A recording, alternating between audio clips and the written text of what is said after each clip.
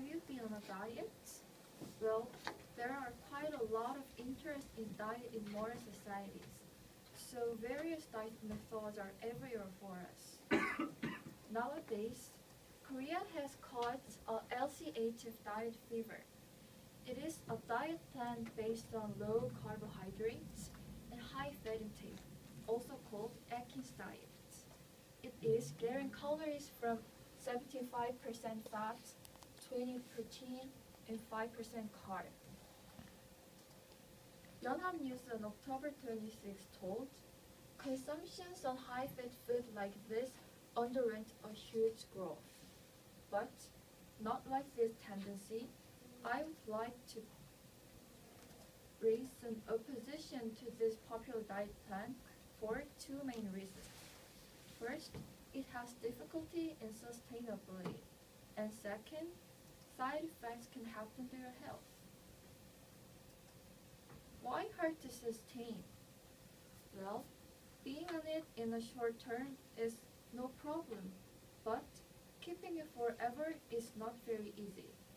You have to avoid not only bread or rice that reminds carb directly, but also almost all kinds of spices and additives because they contain a lot of sugar or rice. Moreover, you cannot eat root vegetables like potato, so your food choice is very narrow.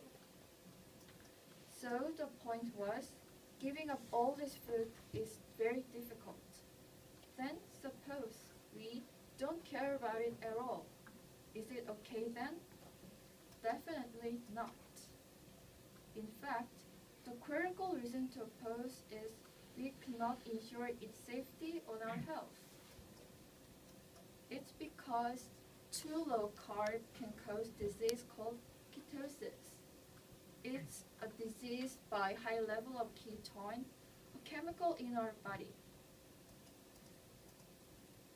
It makes the symptoms like headaches, fatigue, dizziness, heart palpitation, or irritability. And too many calories can be absorbed into our body, since this diet does not limit our calorie intake. Now I explain the more and most important reason, ketosis and excessive calorie intake.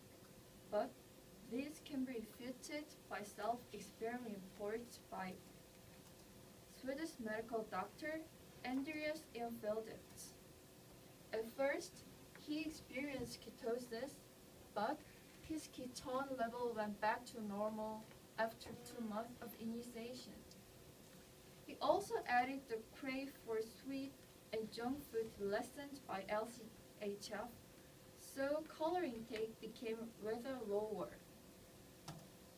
Yes, he approved its innocence by real facts, but there still remains a doubt for health.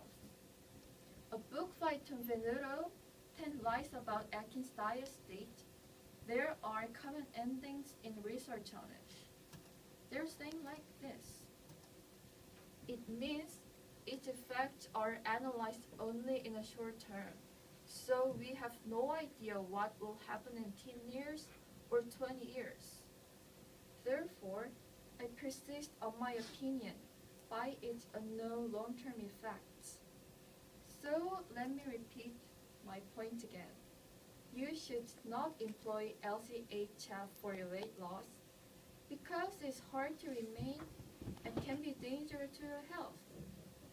I know it's tempting because it works immediately for you, but your health is the most important of all. So I want you to think twice when you are to start this diet. Thank you very much.